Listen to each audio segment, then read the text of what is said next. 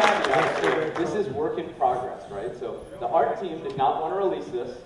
I said, come on, it looks great, and it's not done for 3 months. They feel that it doesn't look anywhere near as good as they want it to look, and so I promised them I would say that, and that I wouldn't release it to the internet until they felt that it was the quality that they were looking for, but I did want to show you guys at least some sample of what our visuals are starting to look like. But we also didn't include any characters. That's for later. This is just one test sample environment, working on our production-ready tools. So, okay, can you turn off the lights for me?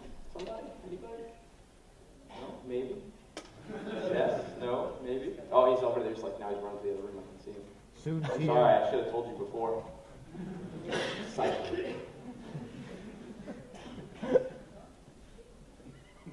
I'm gonna wait it out.